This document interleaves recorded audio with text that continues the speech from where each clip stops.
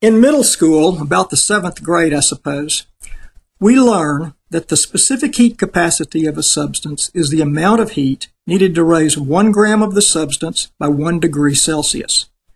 Water has a specific heat capacity of 4.18 joules per gram degree C. We have an equation, heat capacity is equal to Q over M times delta T. Don't confuse the C for heat capacity right here with the C for Celsius there. In this definition, heat, Q, is energy expressed in joules. Although it can be input, it is usually the quantity that gets calculated. We look up the heat capacity of a substance C in a reference table, and we measure changes in temperature, and we measure mass by weight, and thus we calculate Q. In high school, maybe grade 10 or 11, you learn to use molar quantities and Kelvin temperatures. Often, heat capacity was expressed as the heat needed to raise 1 mole of a substance by 1 degree Celsius. And then it was called molar heat capacity. Since 1 mole of water is 18 grams, the molar heat capacity of water is 75.38 joules per mole Kelvin. And we have an almost identical equation that says the heat capacity, molar, is Q divided by moles times delta T, and now the units are joules per mole K.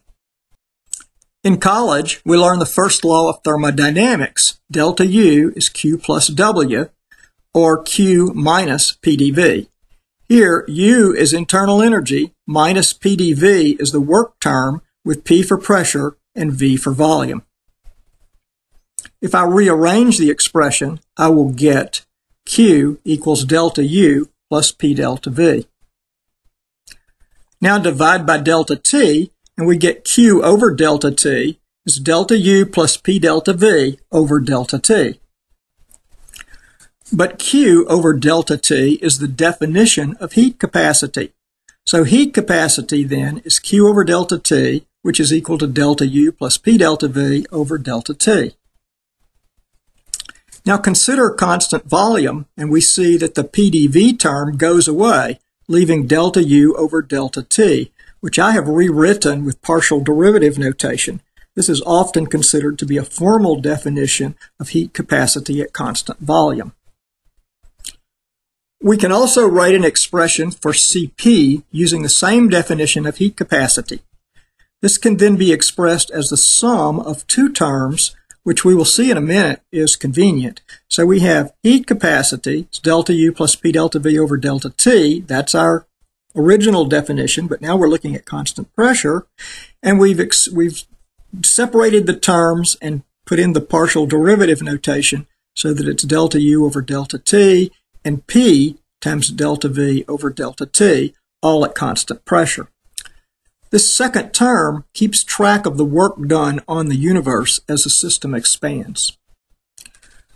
For the energy of an ideal gas, where K is Boltzmann's constant, we have 1/2 mass times velocity squared is equal to 3/2 kT.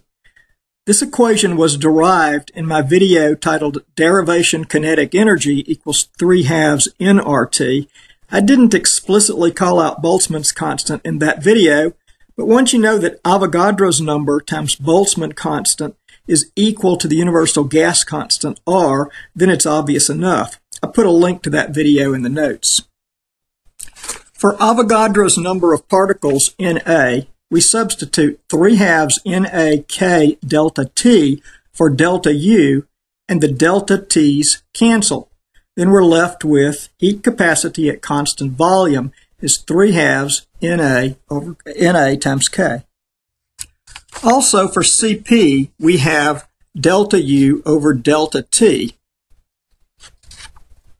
at constant pressure, plus the second term that you see here, which is pressure times, and that is delta V over delta T at constant pressure, where I have substituted the ideal gas law in terms of Boltzmann's constant for volume. So it's this term right here, which we've brought down and made the substitution with the ideal gas law. We previously showed that the first term, delta U delta T was equal to 3/2 NaK. And with a little inspection, the second term will have delta T over delta T in it, which cancels, as well as pressure that cancels, leaving Na times K. So what we end up with is that Cp is 3/2 Na times K plus Na times K, which is 5/2 Na times K. Now if we subtract Cp minus Cv, we get the definition of the gas constant. Cp minus Cv is 5/2 Na times K minus 3/2 Na times K, which is equal to Na times K, which is Avogadro's number times the Boltzmann constant, which is the gas constant R. So now you've seen another way to derive Cp minus Cv.